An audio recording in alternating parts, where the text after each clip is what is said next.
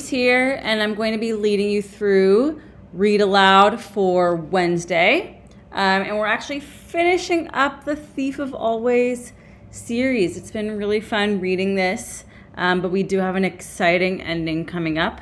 So let's get started. So our teaching point for the day is that readers of fantasy think about the implications of the setting, concepts of power, internal and external problems characters face, and life lessons or themes readers and characters can learn. So let's recap where we were in our last read aloud. So Harvey has defeated Mar, Karna, Jive, Rictus. He finally meets Mr. Hood, who appears to be the house itself. Harvey appears to have defeated Mr. Hood by tricking him into wishing for all 4 seasons at the same time. Mr. Hood had given him one final wish before he would take Harvey's soul for himself. This wish created a big lightning storm that took down the holiday house.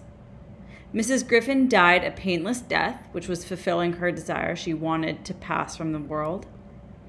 And children's souls who had been trapped in the holiday house were starting to become free. So some themes that have been emerging is good versus evil, doing what's right even when it's extremely difficult, and confronting your problems head on or facing your fears. Here's some graphic novel vocabulary that we're going to refer to, or we've been referring to in these read alouds. I'm not going to go through each of them, but you can independently go to this page to help you understand this graphic novel more, and then also help inspire you for your own graphic novel writing. And this is where we left off in our last read aloud. So Harvey is talking to Wendell. He says, "What happened to Hood, by the way?" "He's gone. They've all gone." "Not quite." "Now, why would I take myself off? We never said goodbye." So it seems that Rictus is still around. "I know you're wondering why I'm not dead and gone. Well, I'll tell you. I did some planning ahead. I stole a little piece of the old man's magic, just in case he ever got tired of me and tried to put me out of his misery." I think by old man, he's talking about Mr. Hood. And I notice here that the illustrator is really zooming in on Rictus's hand and this magic, and it just shows how important it is. "I've got enough power here to keep me going for years and years. Long enough to build a new house and take over where Hood left off." "Oh, don't look so unhappy, kid. I got a place for you right here. You can be my bird dog, bringing the kitties home to Uncle Rictus." So I've noticed there's like a little bit of a power shift. And that's what good readers of fantasy do, is pay attention to who has power. So Rictus is trying to claim he has power by saying he has enough magic to keep the holiday house treachery going for years. And then I notice over in this slide, the slide on the right, the illustrator zooms in on the ground and on Rictus's feet, and we see Rictus saying, "Oh no, I beg." So something is shifting because Rictus is now saying that he's begging, and we're looking really closely at the ground and his feet. "Urk! Mine!" Now we see a red speech bubble. Last time we saw a red speech bubble, it was Mr. Hood. I wonder if this is Mr. Hood again. And in this second panel, we see this just mysterious hand coming for the magic. "Mine!" "Yes, the magic's yours. I was, just holding on to it for you." "Liar! I swear." So it seems like there's been a power shift again, because Rictus thought he was all in the power, and now Mr. Hood is taking back some power. "Give it to me then. Where shall I put it?" And I'm noticing this hand is like just really in the center of things, and maybe that's showing us that Mr. Hood is becoming more powerful, and over on the left it's showing Harvey and Wendell are kind of losing some power. They're just watching like what's going on. "Right here. Pour it into the ground." Whoosh! I'm noticing a change of power once again. So at this point, what it looks like the ground is getting really big and Rictus is getting really small. So yeah, that shows a change in power. So, thief, you see me as the man I was, or rather, as a copy of that man. Is it what you expected? Yes, it's exactly what I expected. You're dirt and muck and bits and pieces. You're nothing. Nothing, am I? I'll show you, thief. I'll show you what I am. Let me kill him for you. You needn't bother. I'll do it. You? You brought him here. You're to blame. So I'm noticing in this part, Harvey's continuing to show bravery. He doesn't let this whole situation deter him. He still stands up to Mr. Hood. And I think Rictus is in a pretty bad position. But he's almost like begging for Mr. Hood to let him go. And he wants to prove himself that he would kill Harvey. Shroop!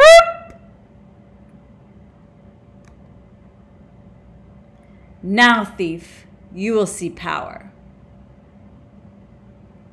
And from this page to this page, we see the sound effect of Mr. Hood ripping Rictus's head. And then we see this close-up of Rictus's head. And it really creates a scary mood. And I think Mr. Hood is trying to intimidate Harvey. Come closer, or I must come for you. Or must I come for you? Ha ha ha! We see Harvey trying to run away. Swoosh! Harvey, over here! Got you, little thief. So Lulu seems like she really wants to help her friend Harvey, and she's being a good friend, just as we've seen Harvey throughout this series be a good friend. So I think that's something that the author might be trying to teach us, a little life lesson about the importance of being a good friend and being there for others. Lulu, we can't. We must. It's the only way. They're looking at this hole like, is this an escape? Don't look. Do you give up? Surely you would not choose the vortex over me. Go. So I'm noticing in this slide, in this illustration, in the panel, I can tell from the illustration that they're a bit frightened. And I also get the image that they are like talking to each other really quietly. Their heads are close together. This go kind of seemed more of like a whisper. If you choose the flood, you'll die horribly and it'll spin you apart. Whereas I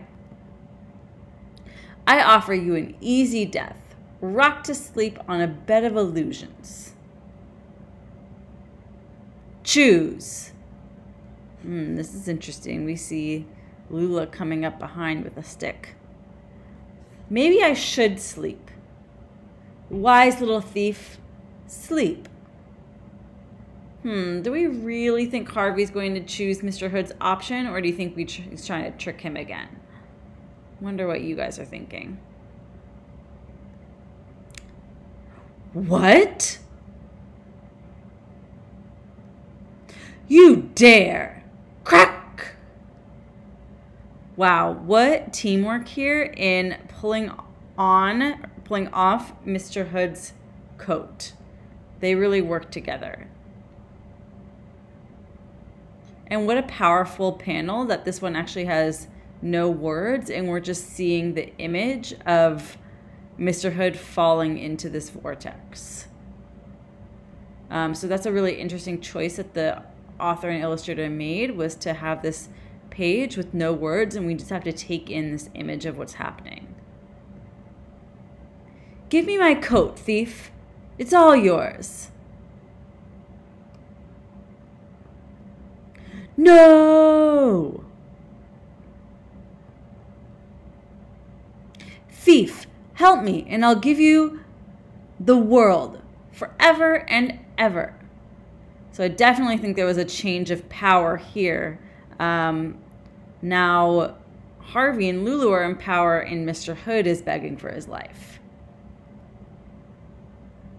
And here we have another panel of no words, and we're just taking in this image of this vortex, and Harvey and Lulu are very small on the edge of the vortex, and they're victorious. They have defeated Mr. Hood. We did it. Did what? I noticed this little speech bubble is coming from someone not in the panel. So someone's about to arrive. What's been going on? And what was that? Who cares? Soon the freed children gather at the mist wall. Say something, Harvey, because you're a hero. Why? We're free because of you, Harvey. Everyone, I just want to say, let's make sure we don't grow up and forget about being here. Let's remind ourselves every morning. Make a story out of it to tell everyone we met. I think that's really interesting, and I think it's starting to lead to maybe a theme. Like, Harvey's actually telling them to remember about their hard times or remember about their darkness. He's not even saying, oh, you should erase it from your memory, forget about it. He's telling them to remember it. So I wonder what the author might be trying to teach us about remembering our hard times. Why would that be important? They won't believe us. That doesn't matter. We'll know it's true, and that's what counts. Now let's go home.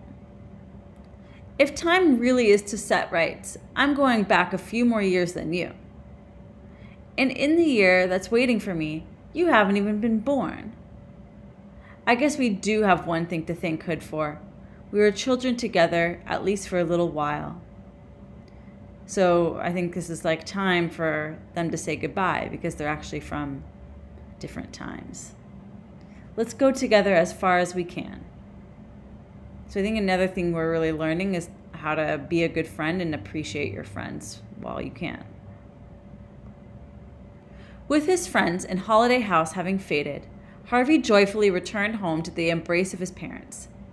He'd succeeded in stealing the years back from Mr. Hood after all.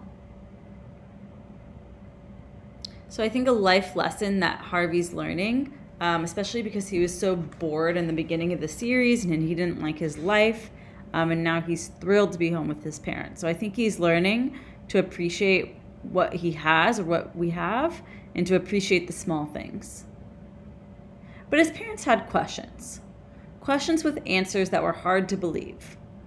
Only a trip to the site of Mr. Hood's evil could convince them. It was right here, I swear. It's all true. You should trust your boy. I have it on the best authority that he's a hero. You were one of Mr. Hood's prisoners? Not me, her. Lulu.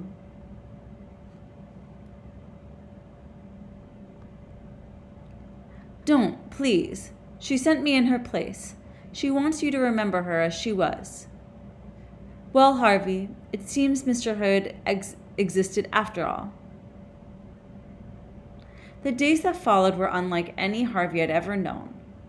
Time would be precious from now on, and he resolved to fill every moment with the seasons he'd found in his heart. Hopes like birds on a spring branch, happiness like a warm summer sun, magic like rising mists of autumn, and best of all, love. Love for 1,000 Christmases. The end.